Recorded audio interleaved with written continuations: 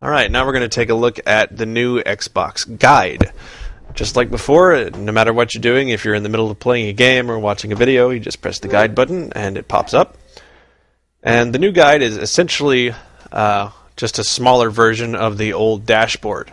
So you have all the different blades, the marketplace, games, your profile, media, and settings. Now back in Marketplace, you can open up the game marketplace, video marketplace, check out your downloads, redeem any codes that you might have.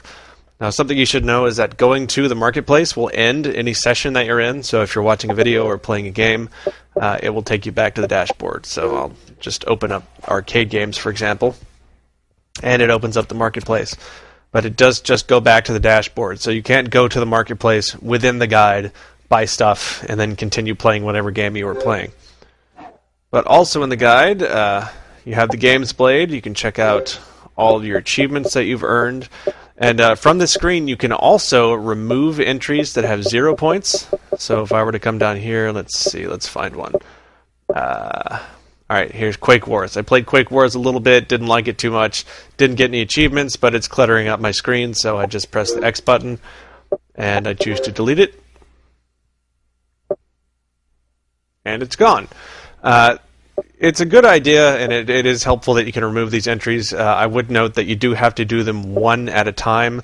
So if you have a ton of trial games, like trial XBLA games, it'll take you a while to get rid of all of them.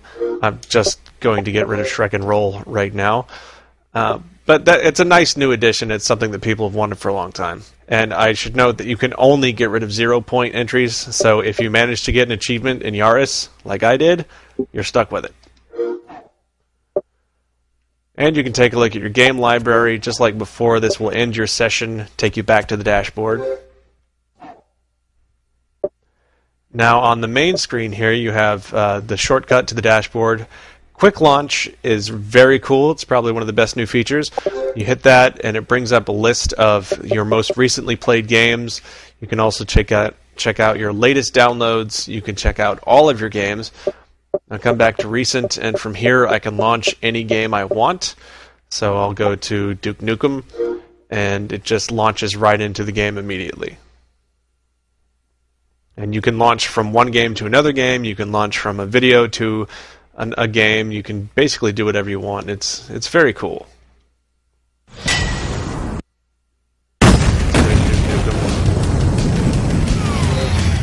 It's time to kick ass and chew bubble gum. Head back to the dashboard.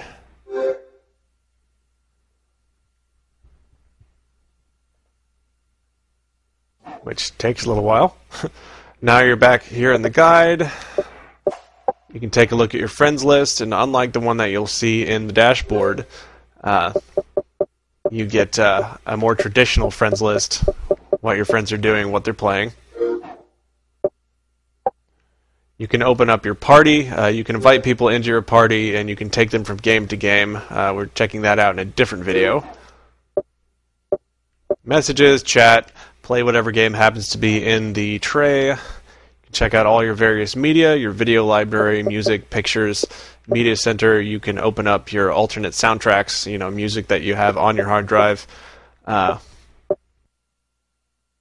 You should know that going to video library, music library will also take you back to the dashboard, so it will end whatever session you're in. And then you have settings. You can check out your profile, notifications. This is the little thing that pops up, the little bleep bloop that pops up when you get an achievement or if someone messages you. So you can choose to either display those or not if you're watching videos or if just in general. I should note this is the only place you can find notifications is in the guide. You can't find it in the ordinary system settings, so if you want to change it, you have to come here. Game preferences, family settings, system settings, account management, and turning out the console. And that's pretty much it. It's really slick, pretty easy to use, a nice way to get around so you don't have to come all the way back to the dashboard. Quick Launch especially is a really good feature, and overall it works really well.